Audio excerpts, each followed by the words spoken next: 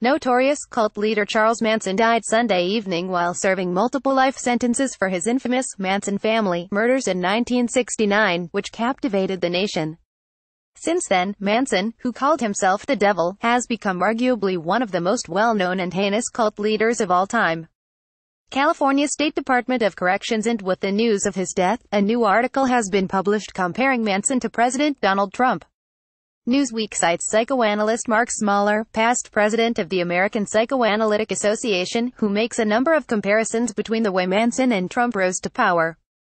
Smaller first cites the similarities in the way they addressed people. He tells Newsweek that Manson lured in his followers by choosing people who felt alienated or marginalized, stating that a charismatic leader knows how to speak to people in a way that will emotionally engage those people. While Newsweek goes on to state that Smaller doesn't think the two men are similar, he then states that Trump acquired his followers in a similar fashion to the cult leader with the use of emotional language. Our current president speaks in an emotional or effective way to large numbers of people in our country who feel a kind of alienation or disconnection from the government.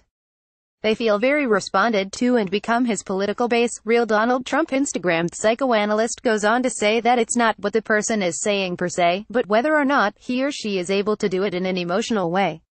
If this is done, people who do feel left out now feel like somebody has their back. Smaller continues to elaborate on the ways in which Manson honed in his followers, saying he playing into the deepest fears of a vulnerable person to manipulate them. Your parents don't really care about you. Your community doesn't care about you.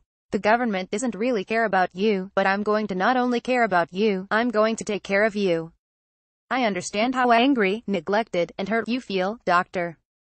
Carrie Barron, a psychiatrist at Columbia University, elaborated on this concept of manipulation, stating, "There's a very distorted dark side of empathy. You can use empathy to get inside another person and manipulate.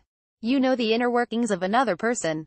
You're able to perceive that without thinking about it." Despite Smaller's other remarks, he goes on to say he is less worried about the Donald Trumps of the world than the vulnerable people in society. "I've never worried as much about the Donald Trumps in the world as I worry about the large amount of people in our country who feel alienated and disconnected and looking to follow somebody," he said. "We live in a time where the potential is high for adolescents to become very isolated and disconnected from their families, from their schools, and from their communities.